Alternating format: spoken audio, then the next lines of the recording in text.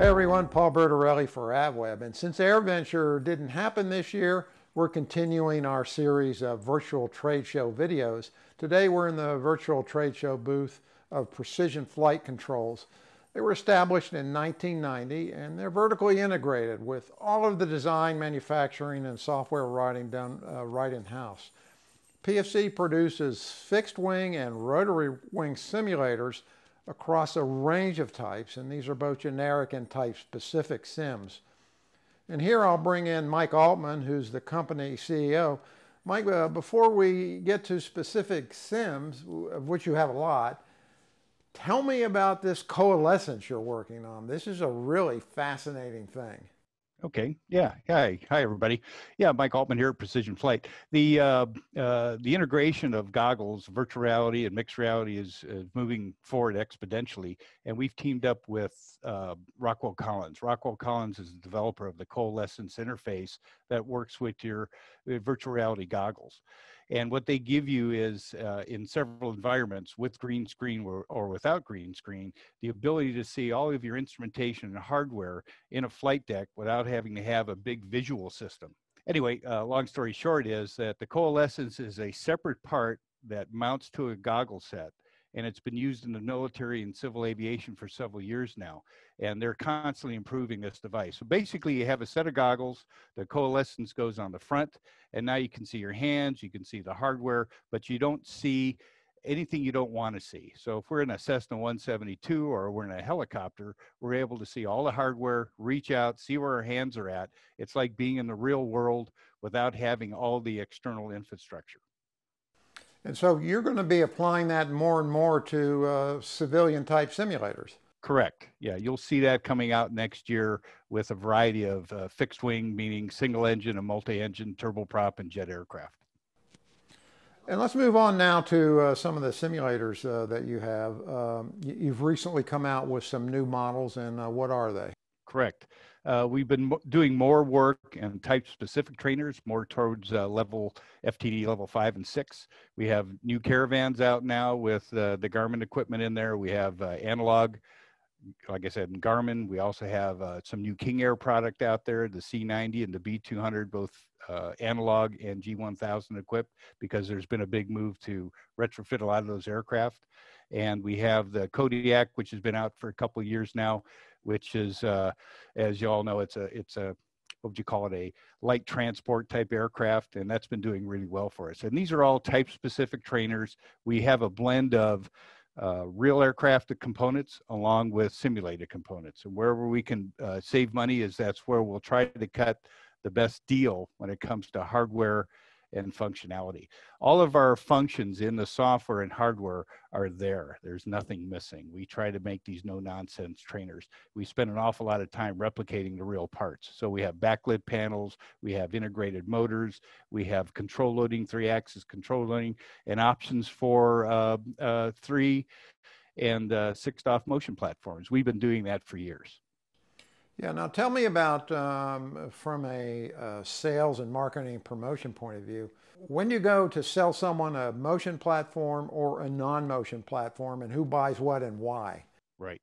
A lot of people use it. In AATDs, it's not a necessity. You can get away with a lot less. But adding that additional feature, the seat of the pants feel, where we can put control loading in and we can add the motion in there, it just adds that much more realism to the environment. Other things that we'll be improving as well is on the sound systems.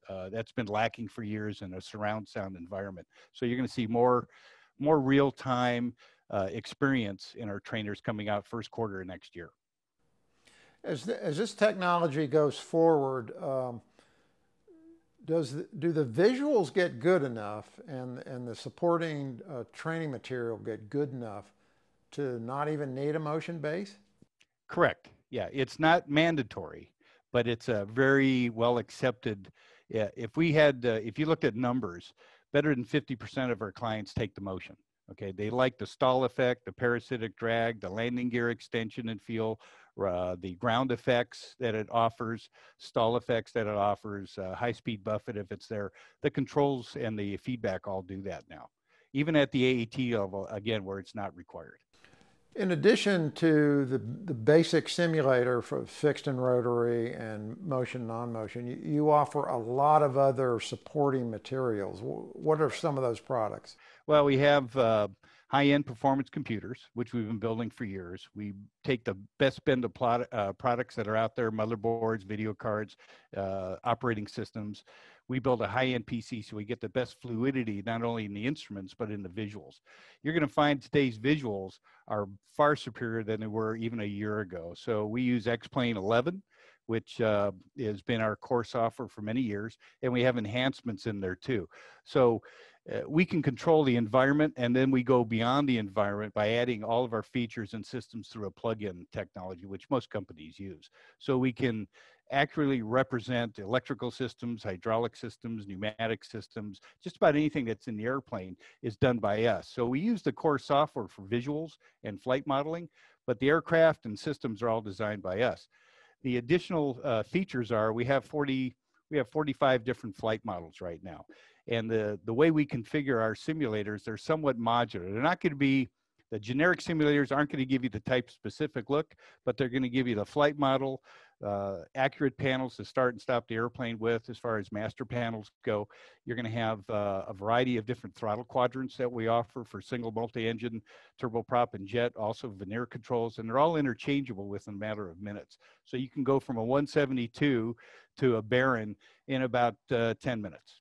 So the functionality's there, it's easy to set up, and you can locate the airplane basically anywhere in the world in real time with real weather, or you can set the simulator up any way you want. It's kind of common across the board, but the functionality there is so deep that most people only use a fraction of it. Now, is there a lot of customization available too? Customization we can offer. If somebody wants a specific flight model, we can do that. If they need type specific panels, we engineer those. We actually design all of our PC boards in-house, the backlit panels and the integration. So we control the whole environment from the PC board, the firmware, to the software, to integration with the flight simulation software.